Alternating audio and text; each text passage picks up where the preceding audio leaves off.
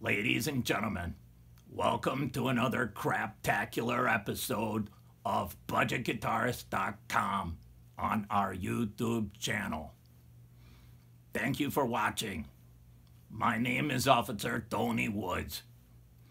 I am the video editor, which means I get to take all the crappy video and put it together for you. I hope you enjoyed today's episode. Thank you very much. You can turn the camera off now, Ricky. Turn it up. It's the red button. Ah, jeez. Hang on.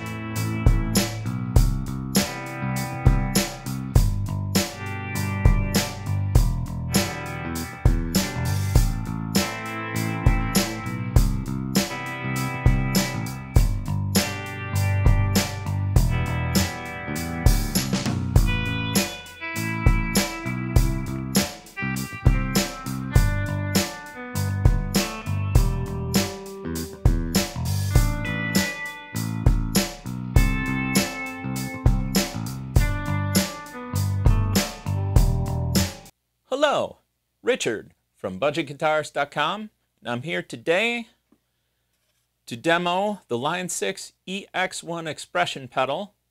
I'm going to be using it with my HX Stomp. This is a $69 expression pedal. It was pretty much the cheapest one on Amazon. It works. I really do not think that this would stand up to heavy usage. I'm fairly certain that once I start doing gigs again, I'll probably break this thing. But for home use, it's fine, and I will use it until I break it. And there you go. I don't have to do a review anymore. It does work. I'm going to show you how it works right now. Okay, so as you saw in the intro, it comes with a little cable that's about this long, maybe this long, which is great. Unless you want to have, you know, a little bit of distance between the pedal and the device. So you might ask the question, can you just use a regular guitar cable with the EX1 to connect it to a Stomp? And the answer is yes, you can. It's idiot-proof because there's only one place to plug it in here.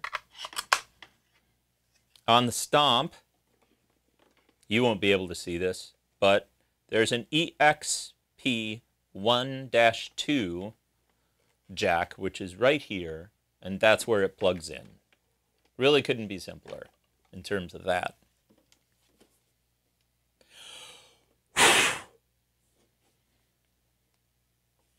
In the past, companies like Line 6 have included foot pedal to do two different things: to act as a volume pedal or to act as a wah pedal. So we're going to demonstrate those two things first, but then we're going to show you how to do some other also cool stuff. Here's a tip from budgetguitarist.com.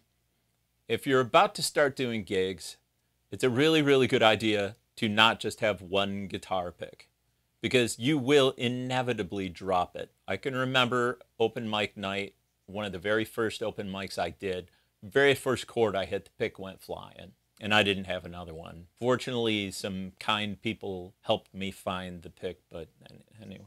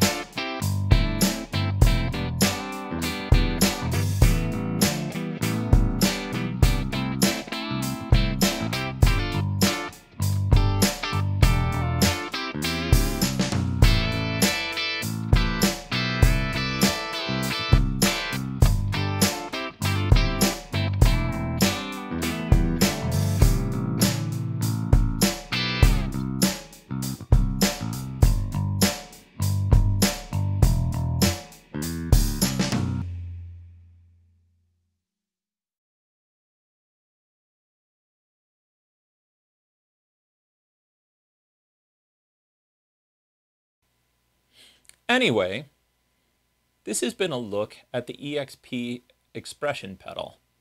There's a lot of things you can do with the expression pedals. It's not just for volume and wah anymore. And you can control virtually any and every parameter inside of the stomp. So you could even change the microphone on an IR file with the pedal as you're playing, or change the bass knob position on an amp, or the mid-range knob position on an amp, or any setting, basically any knob on any pedal inside of that box. So that makes it extremely powerful. I will grant you that this is probably for the more esoteric guitar players who like to do a lot of different kinds of effects, etc. I mean, honestly, out of everything I just showed, I'll be doing the volume pedal the most.